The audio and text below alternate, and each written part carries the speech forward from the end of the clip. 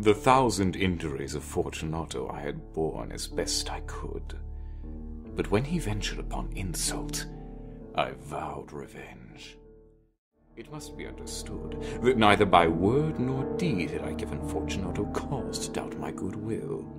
I continued, as was my wont, to smile in his face, and he did not perceive that my smile now was at the thought of his immolation. Come, let us go. Whither? To your vaults. My friend, no. I will not impose upon your good nature. I perceive you have an engagement. Lucchesi, I have no engagement. Come. My friend, no, it is not the engagement, but the severe cold with which I perceive you are afflicted. The vaults are insufferably damp. They are encrusted with mold. Let us go, nevertheless. The cold is merely nothing. Amontillado, you have been imposed upon. And as for Lucchesi, he cannot distinguish sherry from Amontillado. Thus speaking, Fortunato possessed himself of my arm, putting on a mask of black silk and drawing a cloak closely about my person. I suffered him to hurry me to my palazzo.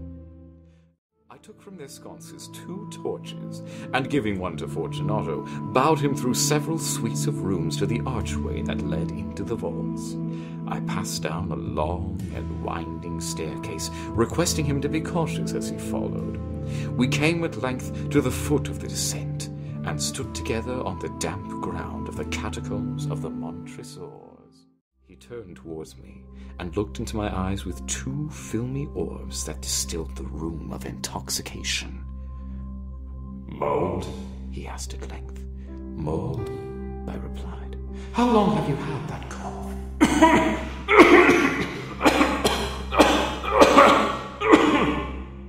My poor friend found it impossible to reply for many minutes.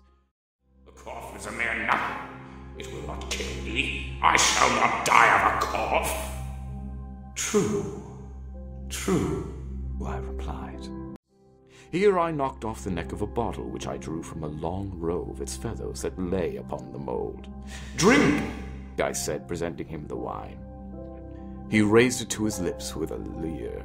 He paused and nodded to me familiarly while his bells jingled.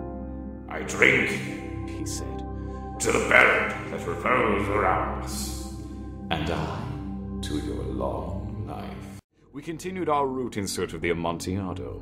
We passed through a range of low arches, descended, passed on, and ascending again, arrived at a deep crypt in which the foulness of the air caused our torches rather to glow than flame. In an instant he had reached the extremity of the niche, and finding his progress arrested by the rock, stood stupidly bewildered. A moment more, and I had fettered him to the granite. I had scarcely laid the first tier of my masonry when I discovered that the intoxication of Fortunato had in a great measure worn off. The earliest indication I had of this was a low, moaning cry from the depth of the recess. It was not the cry of a drunken man.